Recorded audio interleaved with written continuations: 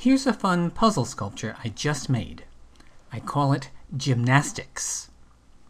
It's made of 12 identical parts, each a kind of hourglass-shaped gymnast. I was given some scrap ABS plastic, and I wanted to create something that takes advantage of the fact that it's flexible. So I designed these joints where you twist the end of one arm or leg to connect it to the end of another.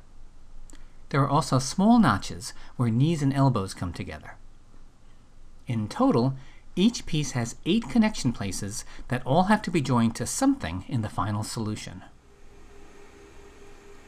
The plastic is easy to laser cut, but it's a bit smelly, like gymnasts.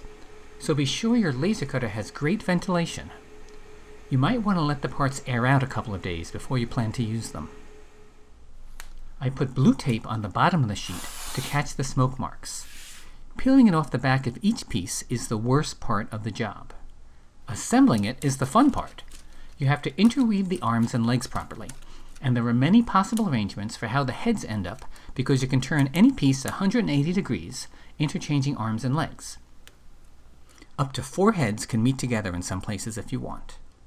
But my favorite arrangement has the heads in opposite pairs everywhere. This structure has what mathematicians call tetrahedral symmetry. It's fun to look at it from different angles to see its symmetric views. The solved puzzle is quite robust. It would be fun to do this with 12 real people, maybe parachuting gymnasts in free fall. Let me know if you try.